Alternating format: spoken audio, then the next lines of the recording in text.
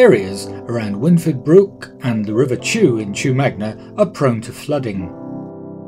When the alarm is raised, Lynne Easton coordinates a team of flood wardens who leap into action to help protect both people and property. Okay, Lynne, tell me the story of last Monday. What happened? Well, last Monday we had an alert. So first thing I do is to email around all the wardens. We've got about 20 of them, and I see who's available. Some of them are neighbourhood wardens, so they work in their own neighbourhoods and they look after the people in there. And the advantage of that is that they know who the vulnerable people are. And the vulnerable person might be somebody who's elderly, but it might equally be somebody whose partner's away, so they're on their own and can't put their floodboards up. So they know their own neighbours. They know their own neighbours, and it's all confidential around their own area. And you have already flood defences in all the properties, is that right? All vulnerable the properties. Yeah, absolutely. Yeah. And on Resilience Day, which this year was in September, we checked all those, all the check their own properties, so everyone knows where the screws and the fittings are for their boards. So like you dry run, really? A dry run, right. And knows that the pumps work, and we sometimes mend pumps, so things like that. And then on Monday, so what time did things start getting worrying? It was in the afternoon. We were lucky in a way, because often this happens at night and we're out in the early hours. But this time we got plenty of warning, so during the day we were setting up properties with their floodboards. And then it got heavier and heavier and just got worse and worse. But what happened then was that the roads flooded really badly. Yes. And so the wardens who'd been out all day doing this were then on managing traffic duty because it was absolutely chaotic. Yes. All the roads leading out of the village were flooded.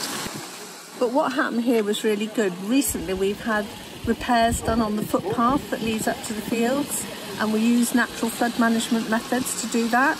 And so it didn't flood in front of the school. So that actually really helped? It really helped. Oh, that's interesting. And we were able to get the children out this way, whereas normally we'd have had to have done it a couple of hours before, and they would be wading through water. So although it was flooded down here, all along here, actually in front of the school was clear, and we managed to evacuate them. And where did they go? They went to the old school. Okay. And then their parents came and collected them from there. Brilliant. Yeah, so that worked really well. And so, I mean, this is a testament to what you flood wardens do, isn't it? It really is. They're a great team. And the other thing we've got that helps us now is that we've got a telemetry device both on the river and the brook, and that sends out signals and tells us how fast it's rising.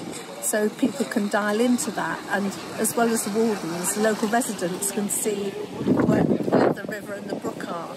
And that's really helpful because you're not having to get up in the night and keep going out and doing a visual check. So anyone who has an app or whatever it is it's on a telephone. You just message it through your telephone. Okay. Yeah, so that's been amazing. Brilliant. Yeah. And do we have very vulnerable residents around here? I mean, old people? Well, it's quite difficult putting floodboards up. They're quite difficult, especially in the wind, to put up. So it's not that they're terribly vulnerable, but we do have people who are older, we have people living on their own, we have people with children. So all those people need help.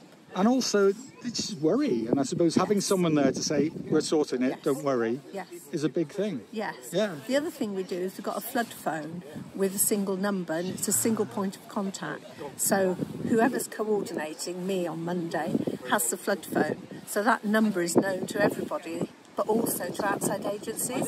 So if Bain's emergency team want to ring me, which they do, they'll phone me on that phone, and if it's not me, it'll be another coordinator. Right. So it's just a single point of contact. It's a really simple thing. And that has been invaluable because people are often wondering who to contact in the village when they're coming to help.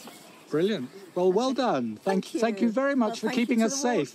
And we're doing, some of you were doing leaf clearance today as well. Leaf clearing today. I mean, that's what's brilliant. The whole village gets involved, and we clear drains to give ourselves the best chance of not flooding.